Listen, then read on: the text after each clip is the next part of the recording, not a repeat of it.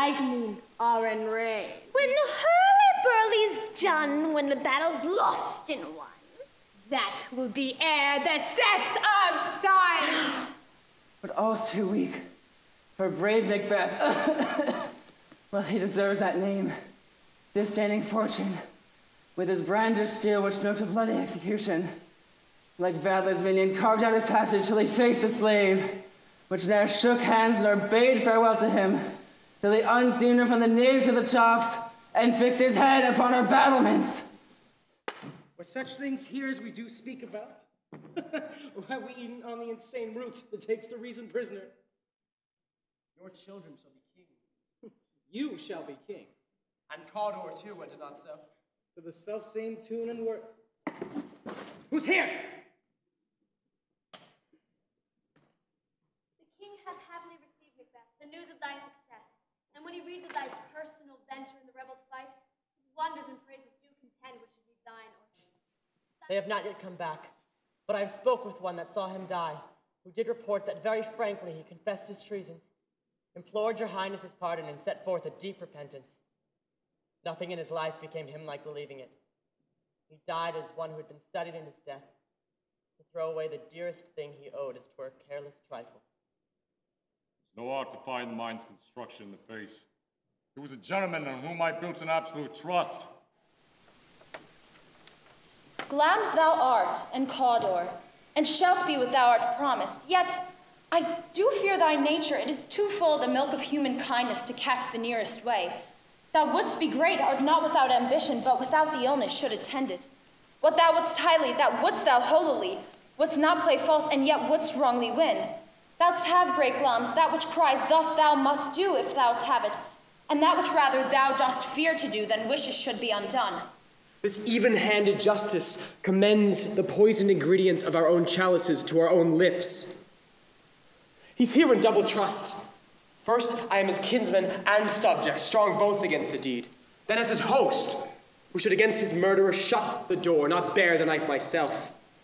Besides, this Duncan hath been so clear in his great office, hath borne his faculties so meek, that his virtues will plead like angels, trumpet-tongued, against the deep damnation of his taking off. Who's there? A friend. What, sir? You not yet abreast? The king's abed. He's been unusual pleasure and sent great largesse to your office. Being unprepared, our will became the servant to defect, which else should free have wrought. All's well. Come, let me clutch thee. I have thee not, yet I see thee still. Art thou not, fatal vision, sensible to feeling as to sight? Or art thou but a dagger of the mind?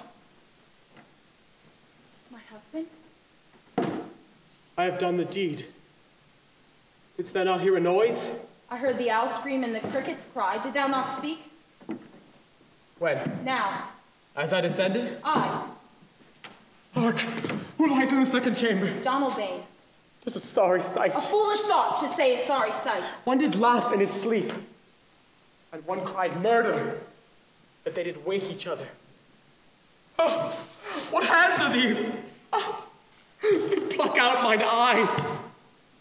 Will all great Neptune's ocean wash this blood from my hands? No. This my hands will rather the multitudinous seas incarnadine, making the green one red. Was it so late, friend, ere you went to bed, that you do lie so late? We were carousing till the second clock.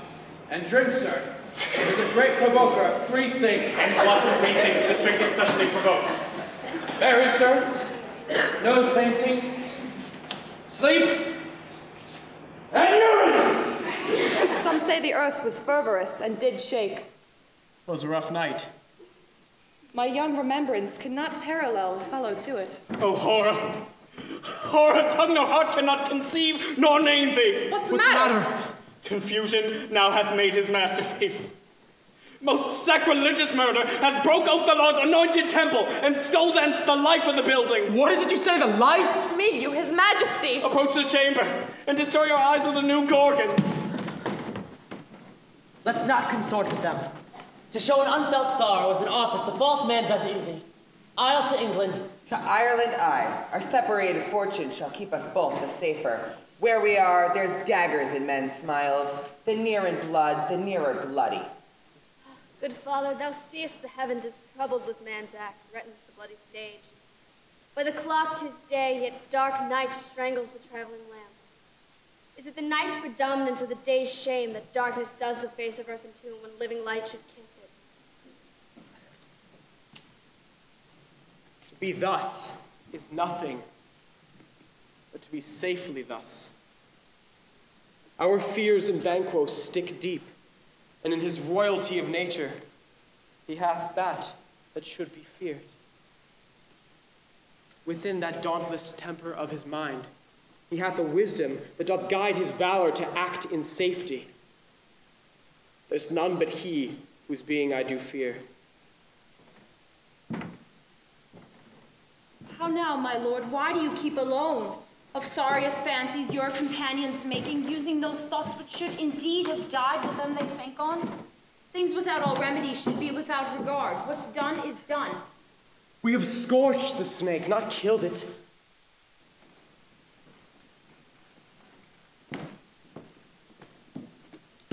But who did bid thee join with us? Macbeth. And it's not a mistrust. There is our officers and what we do to the direction just. Then stand with us. The west yet glimmers with some streaks of day, now spurs the lated traveler apace. To gain the timely in and near approach is the subject of our watch. Hark, I hear horses. What is it that moves your highness? Which of you have done this? What, my good lord? Thou cannot say I did it. Never shake that gory locks at me. Gentlemen, rise. His highness is not well. Sit, worthy friends. My lord is often thus, and hath been from his youth. Pray you, keep seat. The fit is momentary. Upon a thought he will be well again. If much you note him, you shall offend him and extend his passion. Feed and regard him not.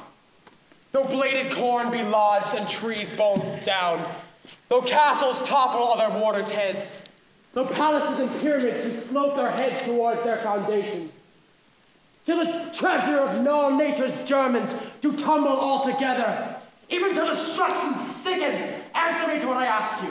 Speak, demand, will answer.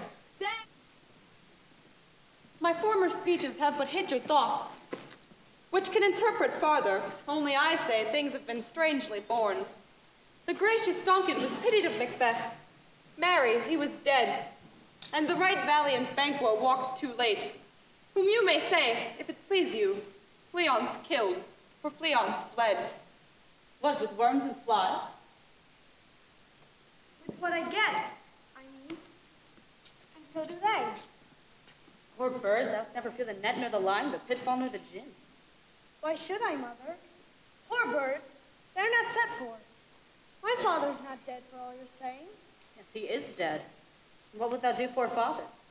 Nay, how will you do for a husband? Why, I can buy me 20 at any market. Right. And here from gracious England have I offer of goodly thousands. But for all this, when I shall tread upon the tyrant's head or wear it on my sword, this poor country will have more vices than it had before. More suffer and more sundry ways than ever by him that shall succeed. What should he be? Observe her. Stand close. You see her eyes are open. Aye, but their scents are shut. What is it she does now? Look how she rubs her hands. It is an accustomed action to seem thus washing her hands. I have known her to continue in this a quarter of an hour. Wherefore was that cry? The queen, my lord, is dead.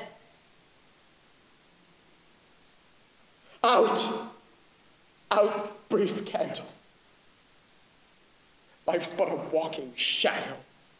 A poor player that struts and frets his hour upon the stage, and that is heard no more. It is a tale told by an idiot, full of sound and fury, signifying nothing. Thou liest! Abhor tyrant with my sword, I shall prove the lie thou speakst.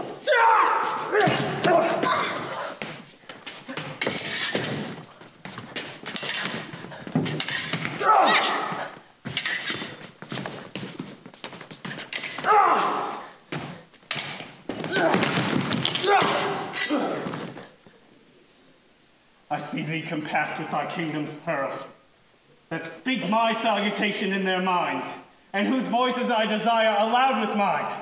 Hail! King of Scotland! Hail, King of Scotland! Hail, King of Scotland! This, and what needful else remains for us to do, by the grace of grace, we will perform in measure, time, and place. So thanks to all at once and to each one for whom we invite to see us crowned at Scone.